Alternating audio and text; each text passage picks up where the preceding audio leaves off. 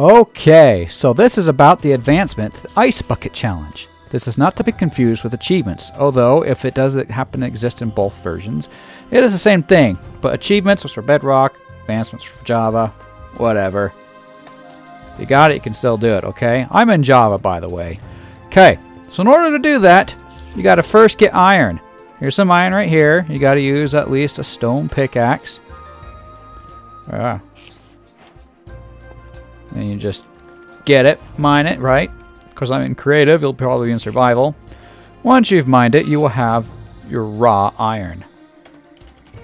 After that, you need to put it in the furnace or a blast furnace. Blast furnace is better for this stuff because it smelts twice as fast. And you'll have like 3 of them, right? Or 4, I guess, if you happen to have 4. You put them in there and let them blast cook, right? And get you your iron. Then, you would need your crafting table. Get your 3 iron. Yay! Another advancement. I'm so happy. 1, 2, 3. There's your bucket. Okay? Now once you got your bucket, sneak slowly upon the location where you will find lava. Yeah, you don't have to be in a stronghold. I just happened to be here from a previous video. Sneak up to the lava. You don't have to sneak up either. I'm sorry. Just go to it. Right click on it. Boom. Okay.